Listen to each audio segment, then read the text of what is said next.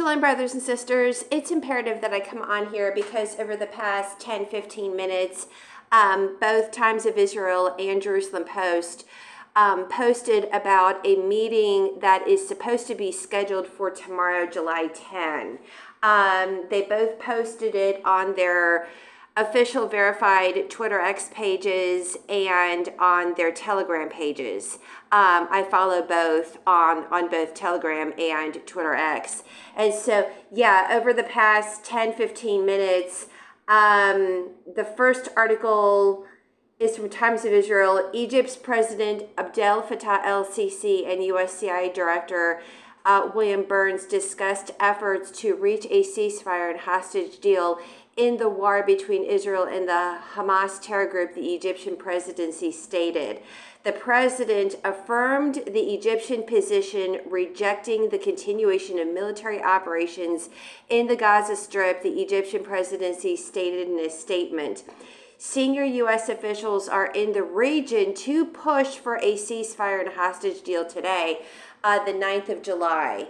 But Hamas has said a new Israeli military operation threatened the talks at a crucial moment while Prime Minister Benjamin Netanyahu announced non-negotiables ahead of the discussions.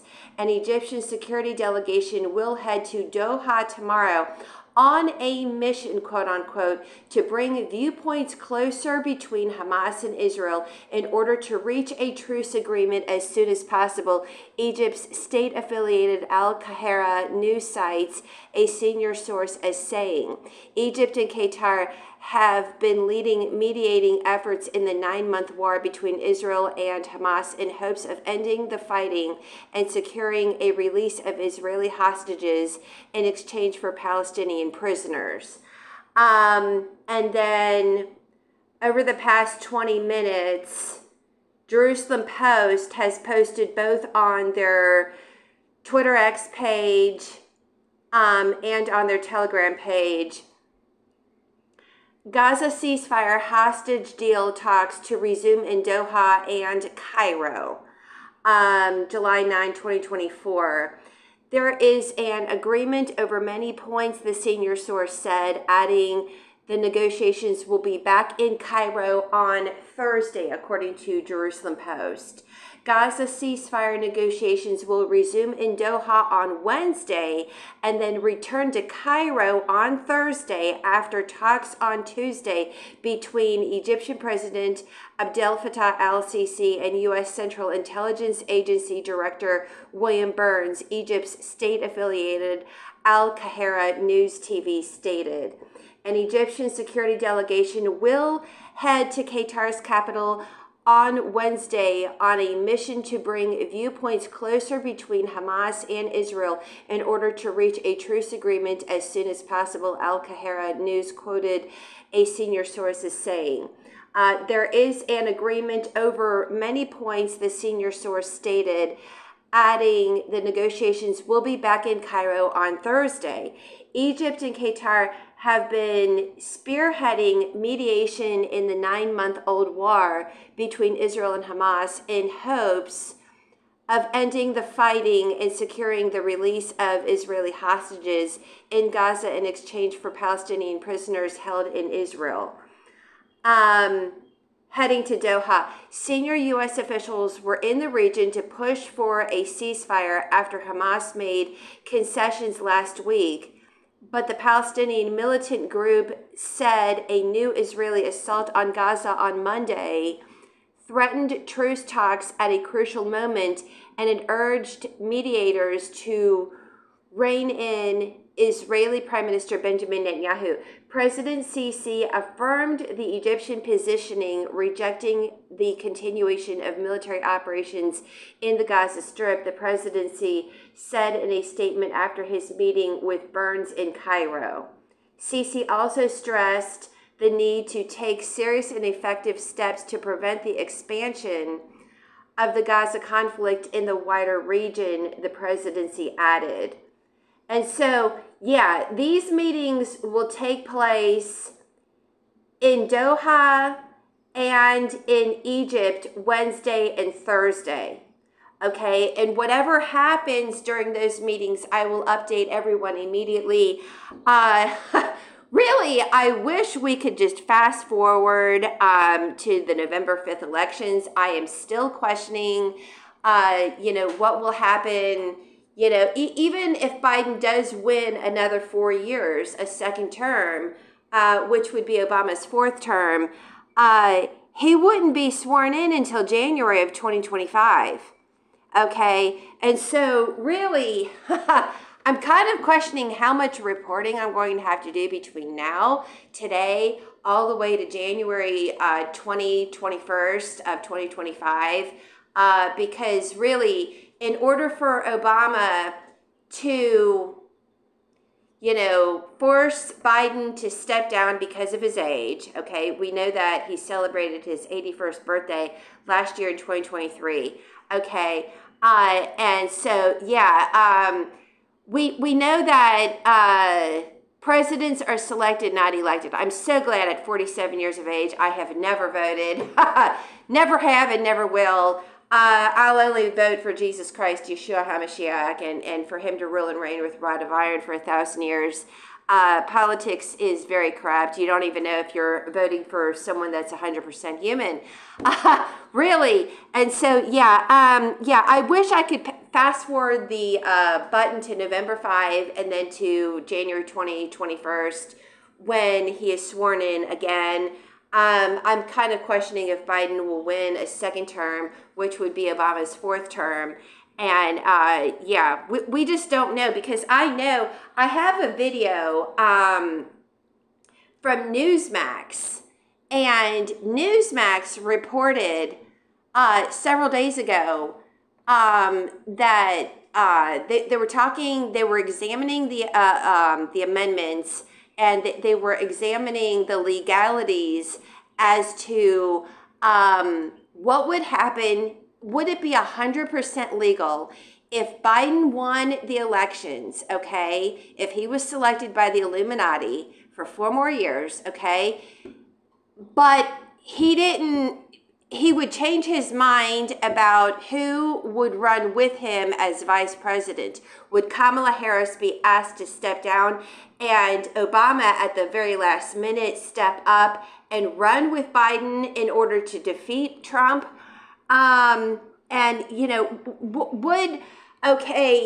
If he's too old, okay, and we know that he suffers from senile dementia, at least second stage Alzheimer's. Psychiatrists and psychologists have examined Biden, and they are convinced, health officials in the psychiatry field are convinced that he cannot even be in the first stage. He would have to be in the second stage of Alzheimer's. He couldn't even stand up properly during the debates with Trump. Okay, and people think I'm Republican or Democrat. No, I'm a conspiracy theorist. I'm no, I don't vote. Yeah, I will never vote. I am full-blown conspiracy theorist. I will not vote, especially knowing the scriptures in Jude. You don't even know if you're voting for a Nephilim human hybrid. A descendant of fallen angels. Good Lord. But at the same time, if Biden won 4 more years, okay, and if he ran and he appointed Barack Obama to be the vice president, then Obama would come in peaceably, fulfilling Daniel 11:21, and then ask Biden to step down. He would become president, okay, after Biden is sworn in on the 21st. And so, I cover that. I did a video, not too much more than 10 minutes. I'll leave that video in the description box.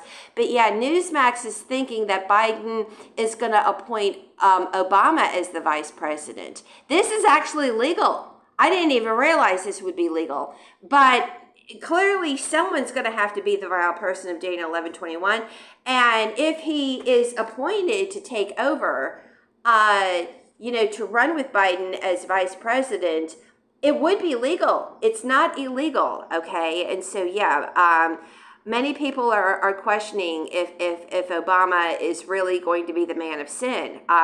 We're just going to have to wait and see. So, yeah, these two articles, they prove that there will be meetings Wednesday and Thursday in Doha and in Cairo. And what happens during these meetings, I will let everyone know about if anything is signed.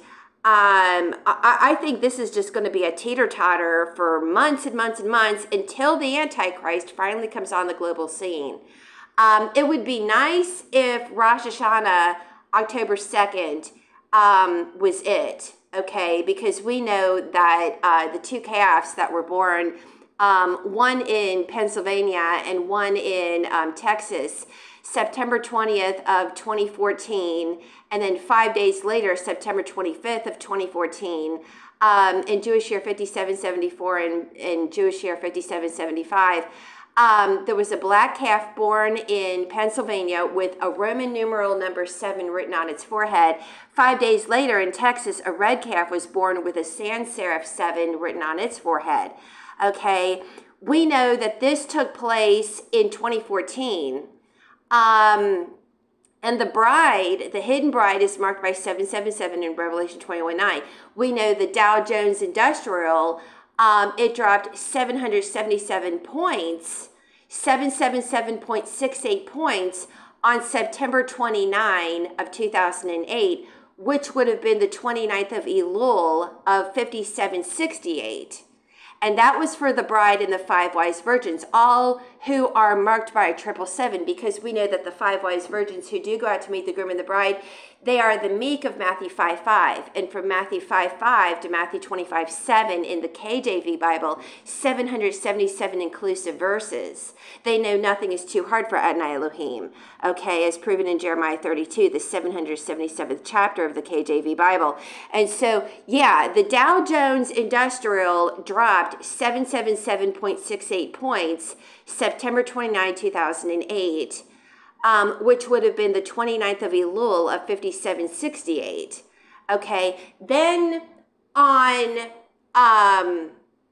in 2014, September 20th, and then September 25th, okay, marking that Feast of Trumpets, the two calves were born.